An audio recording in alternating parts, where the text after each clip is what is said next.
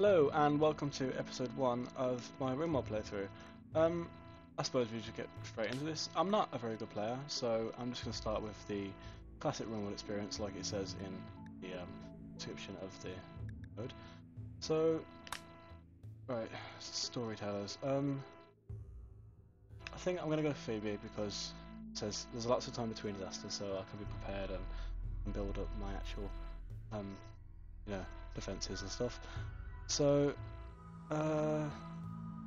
as I'm not the greatest at the game, I think I should just play base builder to start off with because, I wouldn't say I'm very good at defending, so I thought I'm just going to strange this.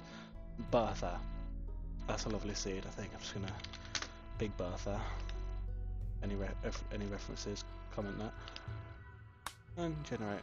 So, for the world, I'm just going to look for someone with hills and that's not too hot and not too cold, to be honest. So, and definitely, I want a all year round growing period, so that'll be, easy food and don't have to worry about starving or anything like that, which would be great. So, around here should be okay. There's year round growing period, large hills, temperate forest, and a variety of stones. That seems to be great. So I'm just going to select that. Okay, so we start off with the character creation screen, and you start off with 3 people. I think I'm just going to click randomize a few times just to... Ooh, this one. This guy is 35. He's a psychopath, so he's got no empathy. So I suppose he's not the best at socialising, but he has 11 social. That doesn't make any sense, does it? It's very contradicting. Steadfast. And jealous. Well, jealous isn't great. I think I'm going to randomise that again. Very good shooter. Very neurotic.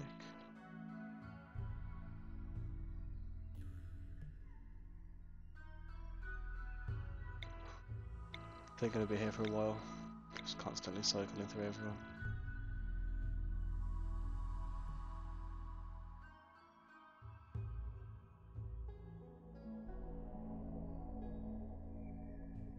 Yeah, I think that'd be alright for the first one actually, because he has a variety of skills. He has lots of flames next to the icons, which means he learns at 100% speed, whereas if they don't, it's 33 if I'm right. Which is good.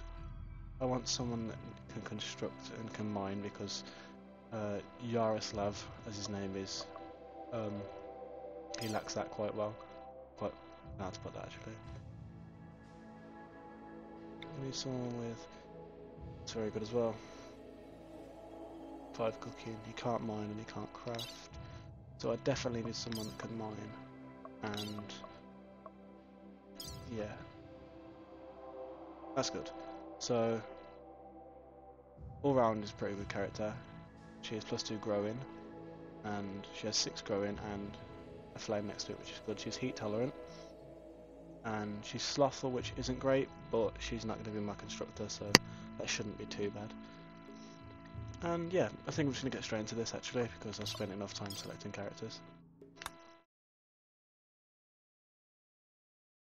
Hopefully I'll spawn near a shelter that has already been occupied by somebody but has now been abandoned, as I could just easily move into that, claim it. So the 3 of you awake in your crypto-sleep sarcophagi to the sound of sirens and ripping metal. You barely get to the escape pods before the ship is torn apart. Sometime later you land on this unknown RimWorld. As pieces of the shredded starship fall around you, you start making plans to survive. Okay, so that's the premise of the game. So, grizzly bear right next to where we spawned, which is not great at all. So I'm going to pause that straight away. And I'm going to look for the best shooter. So I'm going to give Ketu the hunting rifle. I'm going to give Ian the pistol. And then Anna, well, there's no need for her to have a weapon because she can't be violent, but so yeah, I can't give her the weapon. I'm going to make everything unrestricted. So so everyone can move things to stockpiles, which would be great. As I was saying, oh, there's one here, which no, that's not.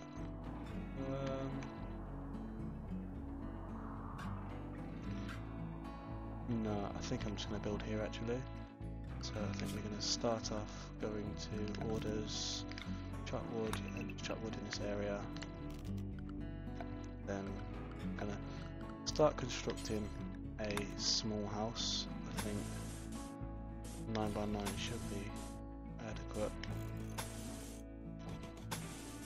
And you need a wooden door, don't you? I'm going to use wood because, as you can see, wood is quite plentiful in the area. So I'm going to put a door here. I'm going to just put some flooring and then fill it with beds so they have somewhere to sleep for now. I know it's not great for them to sleep in the same room, but we are just starting off, so it's a risk I'm willing to take at the moment. I need to fill the room with other things as well, such as a butcher's table, so I can have food, and then shall I have an electric stove or a fuel stove? I don't know at the moment. I'm going to make a stockpile close by. I've got 7 by 7, just so they'll start hauling. Where did they go? There they are. So then all 3 of them can start hauling things around closer to our base. Some over here actually. There's lots of wood over here. That's great.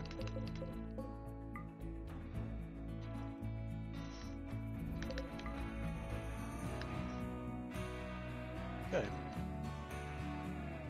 So I think I'm just going to use a fuel stove for now and get electricity put up later. It's an easier thing to start off. So I've got a fuel stove in the corner of the room, and just for Pete's sake, put wooden stools next to the ceilings. Oh, I need a research bench as well, don't I? Yeah, where is that again? It's in production. It's in production. Okay, I'm going to make an out of wood and put it in the top corner of the house. Did I have an animal anywhere? I did. I had a cat.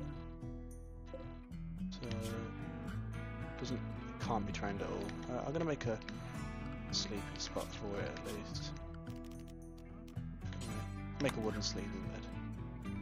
Just there. Okay. I'll make that start running. There's a grizzly bear nearby, which I'm not looking to attack at the moment. I want to try and avoid it at all costs, but I don't think that's going to happen at all. Don't know if they are hostile. Let's hope they're not.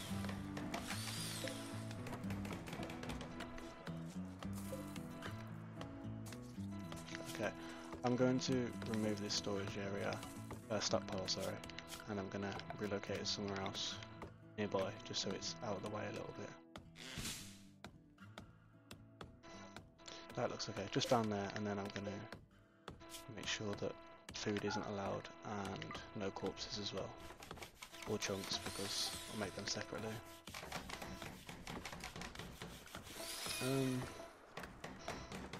So I'm going to build after the house and make a little section for what's it called? Can't think of the name. Just a little section off areas. Oh, there's a geyser in the way. That's going to be a problem. Build somewhere else. As I was saying, I want to make sectioned off areas for the kitchen sort of area, so that corpses and the food is easily accessible.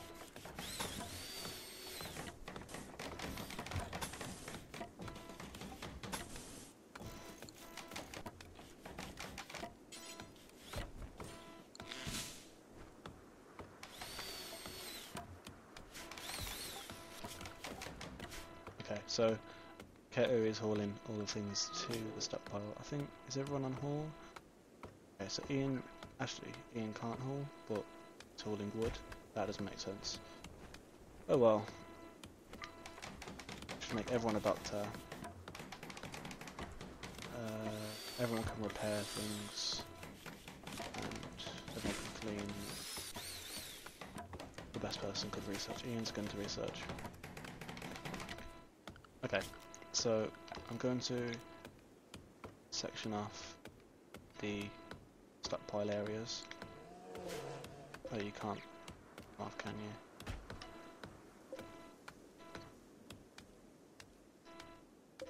Okay, actually scrap that idea. I'm just going to, well, I'm going to keep the idea, but I'm going to lay it out differently, just so it's easier to handle.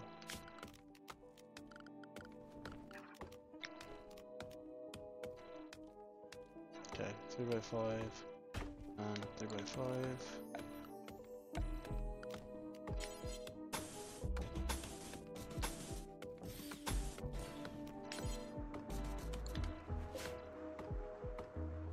Okay, I'm going to allow this for, so I'm going to clear all and just allow food, which is great. And then I'm going to clear all and just allow corpses, so easy access for people to grab the corpses and put them in the kitchen.